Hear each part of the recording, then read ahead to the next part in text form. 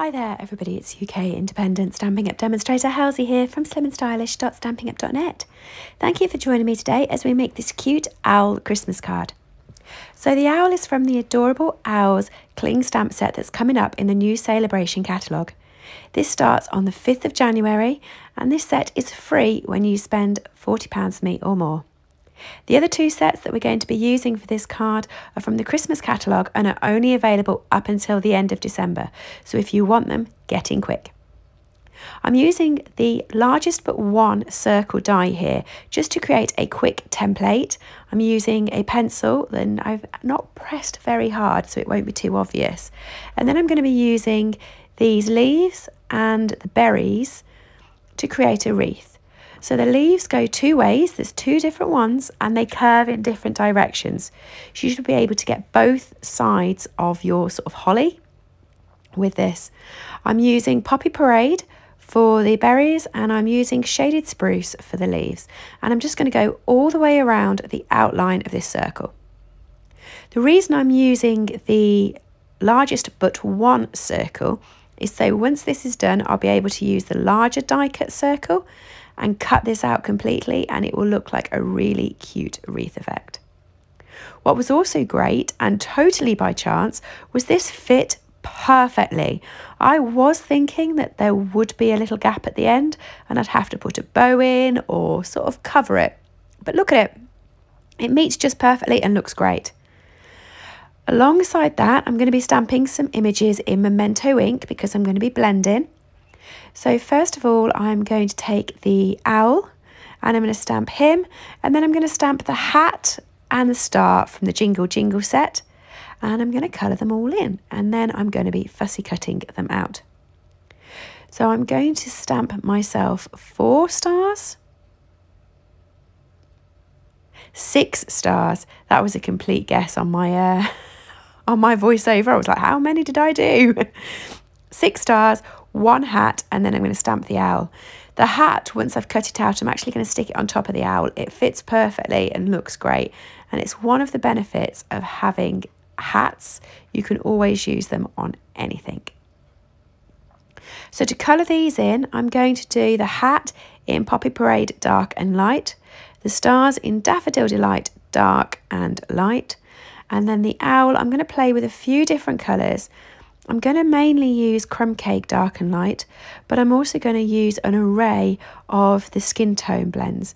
So I'm going to start off with the SU 1000 and I'm going to be playing in with the SU 700 and the SU 500. And I'm going to be using Pumpkin Pie for the beak and for the paws. And for his eyes, I'm going to use Mint Macaron. And then I'm going to use some Smoky Slate and I'm going to use the white blender pen to actually just spread that out so that it looks really sort of 3D and he looks like he's got a glossy eye effect. So let me tell you a bit about Celebration while I'm colouring in.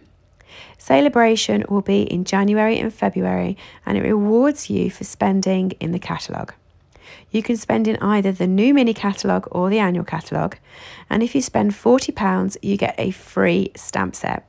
If you spend £90, you get one of the bigger stamp sets free, or you can get 2 of the £40 stamp sets free. By the way, I know I've been saying £40, I mean £45.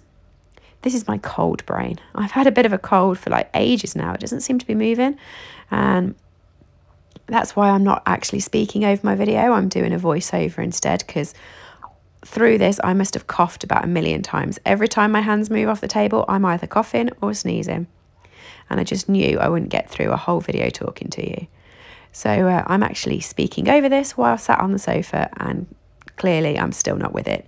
So it's for every £45 that you spend through me in my store, slimandstylish.stampinup.net, you get the choice of having a free stamp set, and for every £90 you either get one of the bigger stamp sets or you get 2 of the smaller stamp sets, and there are DSP and things as well. You can find them all on my store and it's very clear to see what you can earn, or you can just drop me a message and I'll let you know.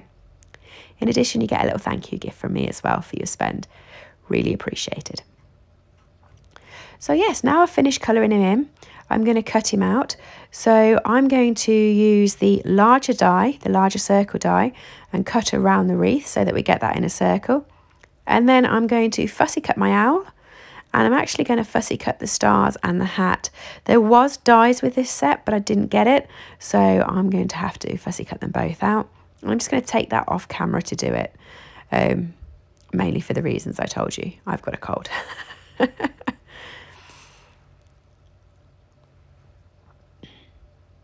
I do like him. Doesn't he look cute? I need to think of a name for him. What's a cool owl name? Let me know in the comments what you think. So here you go. Here's a circle. Here's my owl. There's a hat that fits him. And there are my little stars. So I'm just going to push all of those to the side and concentrate on the background. So I'm going to be using shaded spruce for this card. So I'm cutting it at 14.85% and keeping it the full width. And then I'm just scoring at 10.5 centimetres. So it create me an A6 cardstock. And then I'm just going to cut myself a mat on top. So this is 14.35 by 10 centimetres, and it will sit just on top of the card with just a small bit of the background on show. To really make it stand out, I'm going to be running it through the embossing machine with a Cascading Ruffles embossing folder. Love this one, it looks great, look at that. And it just stands off really lovely from the background. So I'm going to stick that down. And then I'm going to be wanting to have some more texture on this.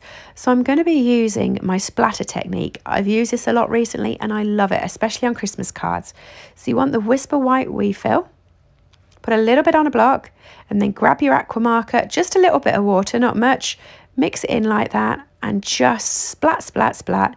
It is so fun to do.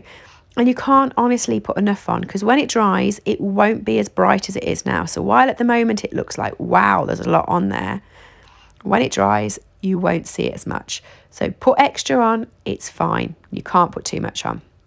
I'm using my heat tool because I'm on a video, so that it will dry for you while I'm still recording.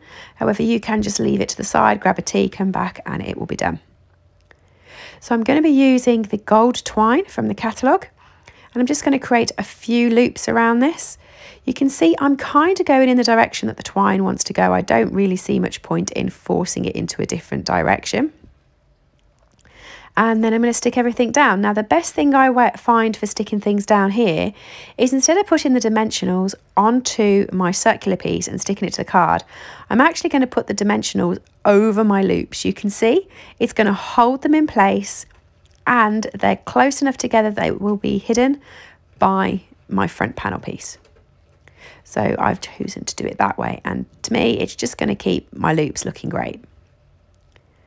I'm then going to add my owl into the centre, and then I'm going to pop a dimensional on as well to adhere the Christmas hat onto the top of him, and I'm just using half of a dimensional there. See what I mean? It fits perfectly. Doesn't he look nice and Christmassy? For the final part of this card, I need to pop a sentiment on. Now, I was in two minds over this as to whether to stamp it onto white card, but then I thought it might detract from my wreath. So instead, I grabbed the sentiment Christmas and Merry from the Homemade Wishes set, and I'm going to heat emboss them in gold onto the shaded spruce cardstock. So what I've actually done is put them together on the block so that I'm going to be stamping all in one go.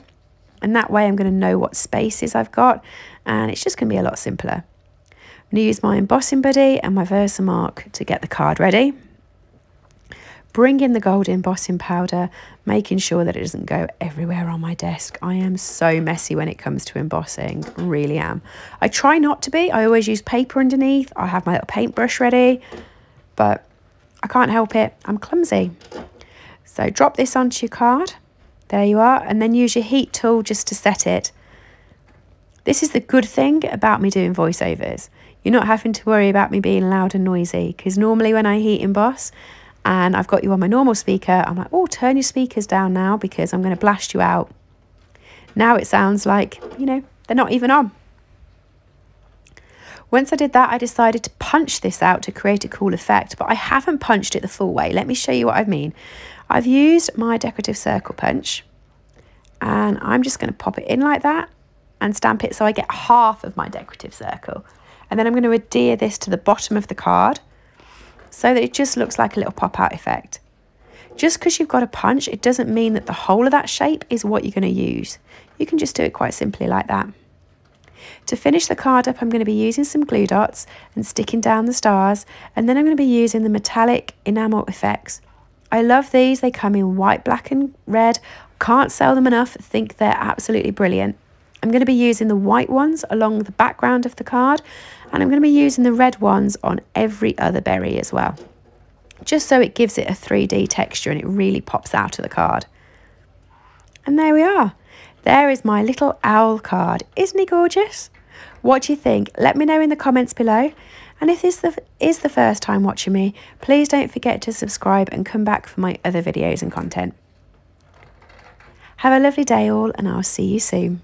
Bye.